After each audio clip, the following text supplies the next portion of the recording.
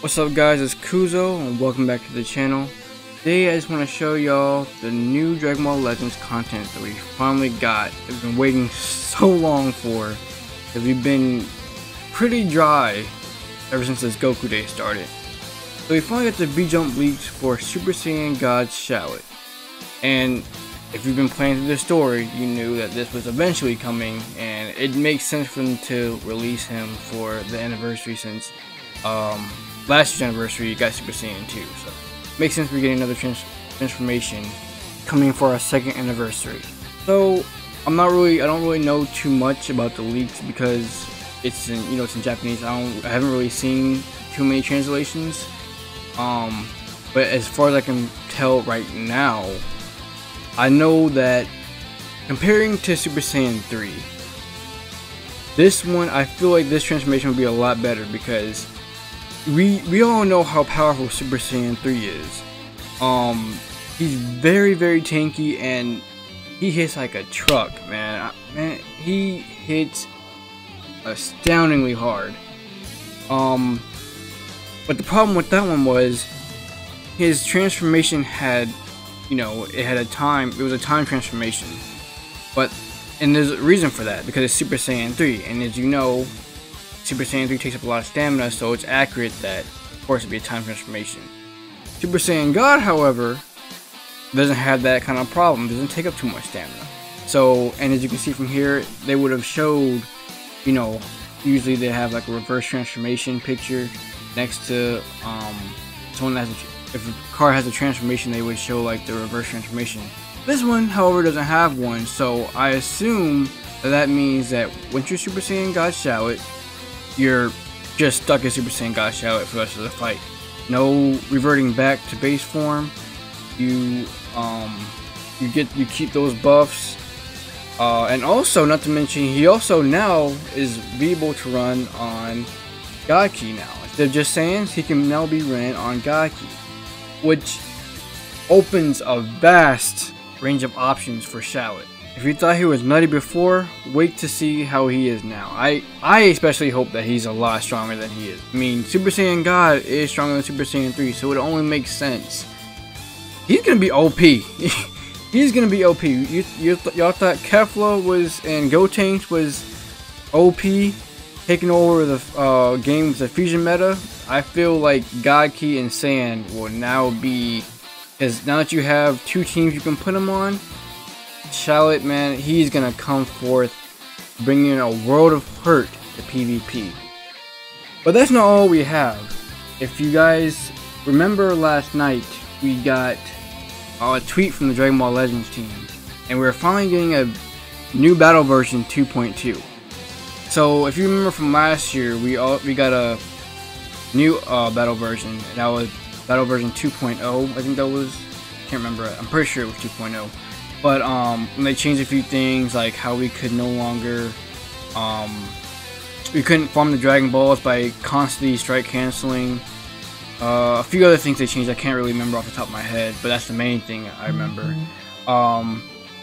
So on this one, they've also nerfed a few things too, basically just to stop people from spamming a few things. So I'm gonna read it here. I got a picture right here. So I'm not going to read all of it, I'm just going to read the first paragraph and then summarize the rest of it for you. Basically, the first thing they did that they comment on was they adjusted the tackles. So it says, the player under tackle is unable to act for a longer period of time than intended when tackles are used in combos, making them unable to respond until the combo finished. So basically what it's saying here is that, so when you'd be in your PvP matches, when you'd be in, when people would do a combo on you, you know how people would do the sidestep, dash forward, and then tackle? They would continually do a sidestep, dash forward, tackle, sidestep, dash forward, tackle. They would continue doing that until they were able to get their next card in order to finish off the combo. So I guess that was seen as spamming, and trust me, it does get annoying, so I can see why they wanted to alleviate this from people doing that and exploiting this part of the tackle feature. Because I have found myself getting trapped in that a few times. People will continually tackle me, until they get enough ki, and for the card to reappear so they can finish off their combo. So it seems like right here they're stopping that so that way people can no longer do that. Although if you look on their combo conversation adjustments, they are allowing the units that hold longer combos to deal more damage. So because it says, since tackles can no longer be used to extend combos, we have reduced the severity of combo damage compensation. As a result, there will be an increase in overall combo damage done by characters who can easily string together long combos. So I'm guessing units that are like that purple Trunks, Kefla for sure, because her combo can go on forever because of how quickly she gets her strike cards and how little ki she takes up. So almost any unit that uses like barely any ki when they're using a card, or their ki speed is increased or their card draw speed is increased, they're basically monsters now. So if you thought Kefla was a monster, she's now more of a monster. They also made another change. Honestly, I don't get much of these when I'm in PvP matches. Even when I'm fighting with the computer, I barely ever. These are still a rare sight to see.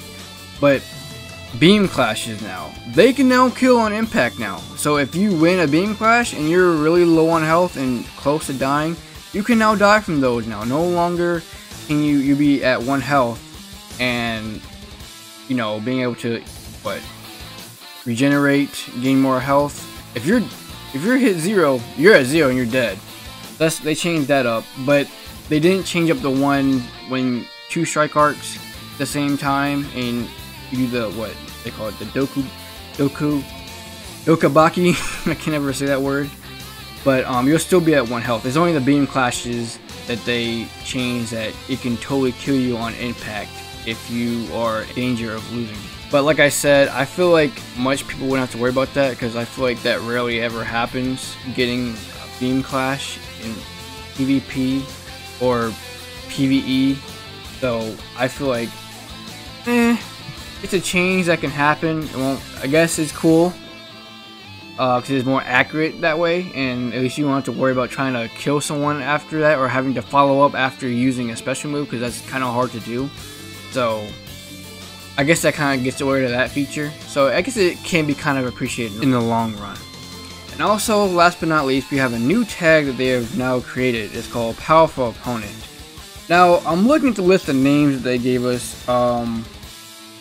Give me 1 second. I can pull up the other tab because there's a lot more characters on here. So here are the rest of the characters that fall under this tag that says Powerful Opponent Coming, I think it's called. Yeah. So it looks like to me, reading all this, it's people who have versed any of the Z Warriors. So I was gonna say villain, but you can see hits on here. He's not really a villain. You know, he's kind of like Solo. He does his own little thing. So I guess anybody who's fought any of the Z Warriors, here's another page. You know, see, and same thing with God of Destruction Bear. She's not really a villain. I mean, he was. I wouldn't really call him a villain. Kind of just, you know, he does what he needs to do. He fills the role of God of Destruction. But yeah, I think anybody, like I said, who had versed a Z Warrior or a good guy will be on this list. Which kind of makes it pretty cool because now we have a new tag, which means we could get something else for the anniversary than what people were originally thinking. Which leads to my next topic. The characters that we should be getting for the 2nd anniversary. Now, this is a hard thing to talk about because no one really knows what we should be getting, even though there's been ideas of what we should be getting. Whether that be Murasamasu, Vegito Blue, or LF Trunks. But I feel like with this tag coming, there could be someone totally new, because I mean, we could still get those, but remember last anniversary we had 5 characters, so even though that's 3 that could possibly come, who could be the other 2, or if we get more. So what if, because people keep saying what if UI comes, he could come. So if he does come, it would almost make sense for him to bring Jiren along. Not saying that that's gonna happen, but I mean, that'd be a good tag to put him in if they didn't put him in a Tournament of Power. If they didn't make a Tournament of Power tag, having a powerful opponent, I mean, that kind of screams Jiren, don't you think? So I feel like if for them making this tag, I'm not sure if it's going to be after, because there is maintenance tonight. It's a full game maintenance. I'm not sure if it will be in there come tomorrow when the maintenance is finished, or as soon as the anniversary drop. I assume it'll be in there when the maintenance is done for tomorrow morning, but I guess we just have to wait and see for that. But I feel, like I said, I feel like Jiren could possibly take up that tag. If anything, he definitely will whenever he comes out, even if he doesn't come for the anniversary, because he's someone who versed Goku, which is in turn a Z Warrior. So this tag right here does open up some possibilities and a little bit of hints of what we could be getting for the 2nd anniversary. We're still on a loop of what we could be getting. I've heard things from Goresh, other Legends YouTuber, of who we could be getting, because I've always wanted, like, you know, some thought of who we could possibly get. But if I had to say now, I would say the first 3 would definitely need to be LF Trunks with the Spirit Sword, Murasamasu, and Vegito Blue. And I guess with this new tag, I want to say Jiren UI, but I feel like that might be too good. I don't know. I'm just, you know, take this with a grain of salt. You know, I'm speculating just like everybody else. No one truly knows, except unless you're working that damn office at Bandai. You don't really know what's coming.